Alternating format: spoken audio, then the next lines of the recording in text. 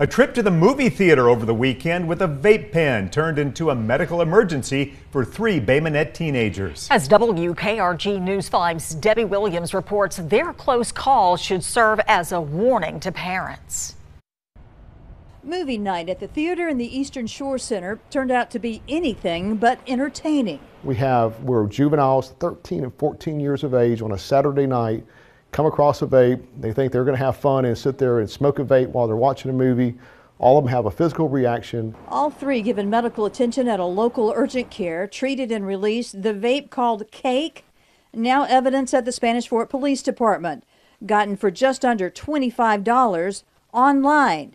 And in that liquid, THC. Delta 8 THC. To be legal in the state of Alabama, you have to be less than 0.3% THC by volume.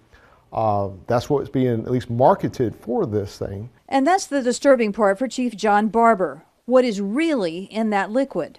It is unknown exactly what you're getting in that liquid, what exactly the percentage of THC might be, because we're finding that these vapes are marketed all throughout the country. They're not well regulated, and that's what we're seeing, where they're mixed in with fentanyl or some other unknown derivative. Barber applauds the actions of the parents that were with those 3 teenagers that night, their call for help, and the disciplinary action they've taken. He says there will be no criminal charges filed. As for the vape, Barber says it will be tested to find out exactly what the ingredients are in this cake. On the Baldwin County beat, Debbie Williams, WKRG News 5.